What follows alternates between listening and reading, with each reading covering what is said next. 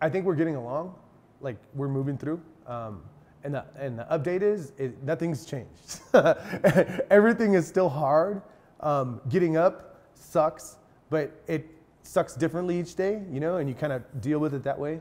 All of us are getting our medical treatment and doing all that stuff, and you know, and there's folks right now that are still trying to figure out how am I going to do that. And that's when people ask, how are you doing? We're getting along. We're not shot. Thank God, Joanne and Chip are both, you know, recovering well, and nothing to the point where, you know, they're in a threatening position anymore.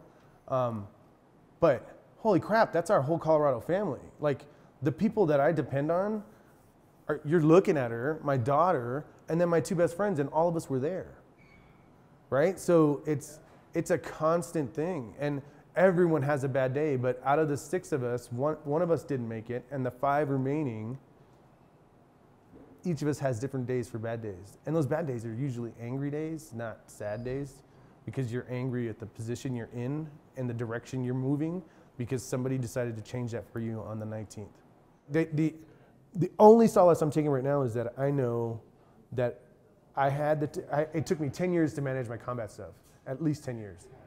And they suffered through it with me. Now they're on the other side, right? And I'm on their side, but I'm also on the other side. So we're all in this as if we all just came back to war. And everyone in that club was the same way. And so PTSD doesn't happen overnight. It doesn't happen, you know, the next day. Yeah, you have nightmares, but it's when it's 5 years from now and you get mad that somebody left a light switch on and you're just raging out. You don't understand why you're so mad. Well, you're mad because right now you're at that light switch. And had that not happened before, maybe I wouldn't have been at that light switch.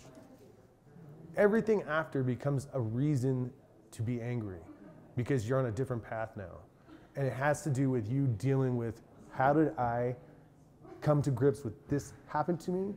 And now I am on a path that I need to be on, not a path that I'm forced to be on. And that's why people stay angry. I think it's just leaning on each other, really. Yeah. I mean, and kind of just, it's hard because all 3 of us did go through it, and all 3 of us are in a household. And so kind of learning to be patient with one another again in a different way is you know, it's challenging, but it's also like, I can resonate with what you're feeling right now, and I can respect what you're feeling right now. You know, it's not about what just happened, or it's not about me. It's, you're going through your feelings, you're going through your emotions. This is your journey, you know, and I think that that's huge because, I mean, this is the kind of stuff that breaks up families, you know, and so that's very scary to think about too. Right now, it's a little fresh right now, you know, and I'm trying to get back to that spot, but I also need to kind of understand that everything needs to be at everyone's own pace, you know, and this is my pace for now.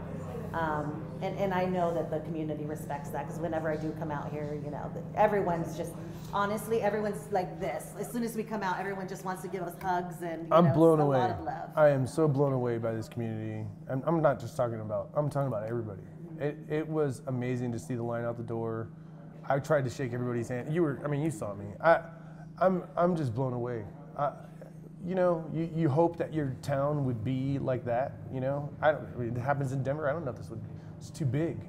This place, I mean, everybody in some way was affected by this. You know, it's not going to go away in a year. It's not going to go in 2 years. I mean, this is the lifelong change, you know, and so it's important for us to be able to do what we can, because we are survivors from that incident, and you know, however we can help, we want to make sure to do that.